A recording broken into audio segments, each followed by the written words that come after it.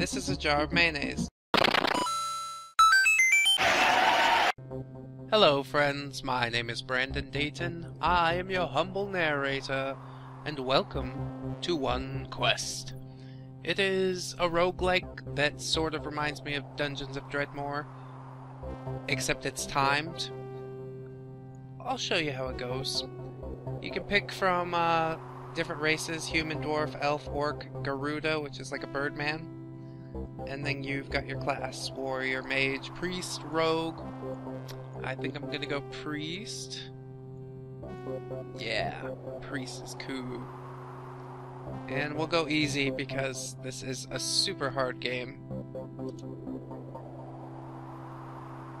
The evil blood cult abduct 9 children, including the princess. They will be sacrificed to summon the demon Ralnar Goth. King's oracles say the ritual will begin in 7 days, and will end 9 days later with the death of the last child, which should be the princess. The king wants you to save the princess, and will reward you greatly if you succeed. Of course, a true hero would not let any innocent perish. So you can get through in 7 days, but it's hard. Kids will die, that's all I'll say. The children will die, and nothing of value was really lost. So, you can use your cursor, but it's a little wonky at the moment.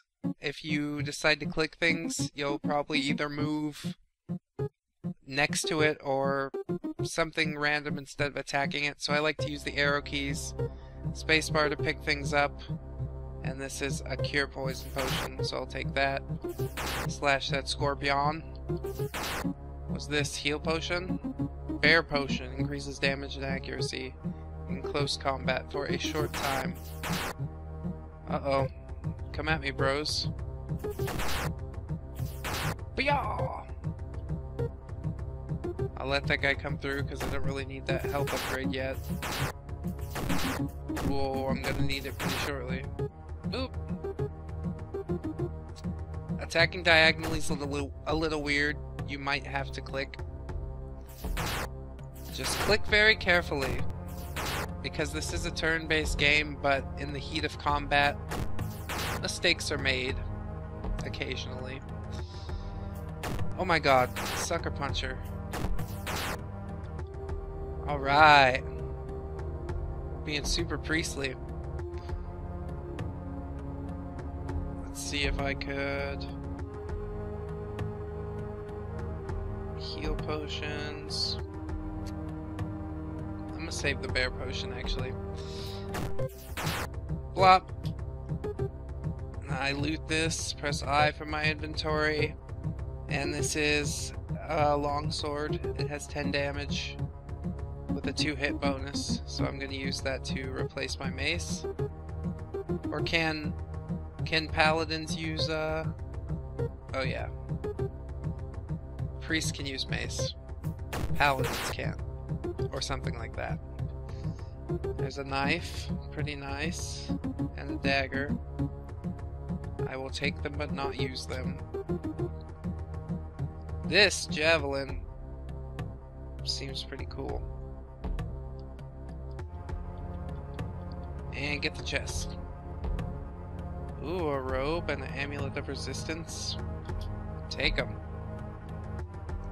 And the amulet is equipped automatically, but I already had the heavy training armor on, so if I want the robe, I'm gonna have to equip it. But it does not offer as much armor, and obviously I'm getting in people's faces. So let's go down to the next floor. Z to hit the next floor, which, you know, if you have your hands, your right hand on the arrow key and your left hand on Z in the spacebar, it's pretty easy. But I like to mouse over things to see what they are. So it's a little difficult to switch back and forth. Oh my god. Wow, I just got like totally mollywalloped. That was awful. I'm gonna use my cure poison and a heal as well. Get away from me, zombie! Oh. Quite dangerous indeed. This is a jar of mayonnaise. No, just kidding. Eagle potion. Damage and accuracy in range combat. Which I don't really do. That guy does. Oh my god. What a jerk. I leveled up. Got a new power. So that is indeed pretty sweet. I'm gonna take these gloves to get some more armor. And I do have a longbow now. So that's nice. Oh, I equipped both of my weapons. And the javelin's here. It's pretty sweet.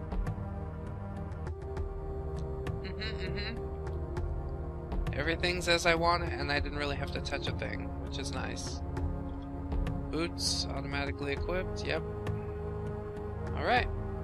So I think we got all that there is to see on the second level here. Let us avoid that trap and get out. Boop. Day 1, victory! So, we'll head on to the second dungeon. You get a choice, more of a choice as you get deeper in, and then less of a choice once you're halfway through. Eagle's Peak, you have a mission to complete in each one, so I have to find the air or earth altar if I pick that one. And then this one is the water or holy altar. Sometimes you have to like find a prisoner or recover an artifact. I'm going to go to the Eagle's Peak because I think that sounds cooler than just a water level. And scorpions abound. Come on, zombie. We can do the thing. If you won't. Oh, I better start throwing javelins.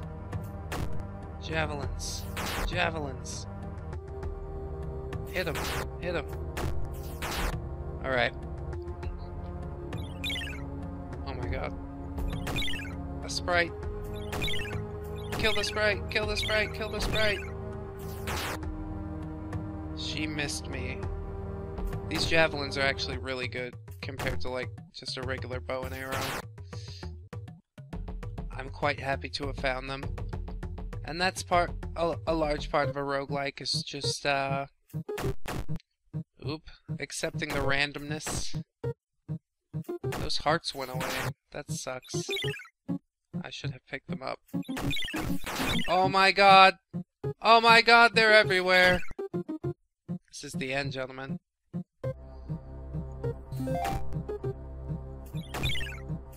Oh, brutal. So brutal. Just got in over my head.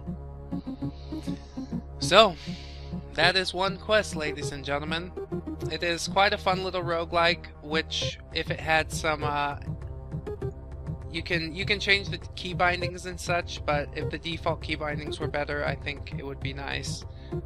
Other than that, though, it's a really fun game. Retro graphics, which I really enjoy, and it's hard, which would keep me playing it for a long time. So I hope you guys will check it out on Steam. It is releasing tomorrow, and I hope you guys will join me for whatever we decide to do next. This has been 1Quest. I've been Brandon Dayton, your humble narrator. See you guys next time. Bye-bye! 1, 2, 3, 4. Goodbye, goodbye, see you again. Goodbye, goodbye, see you, my friend.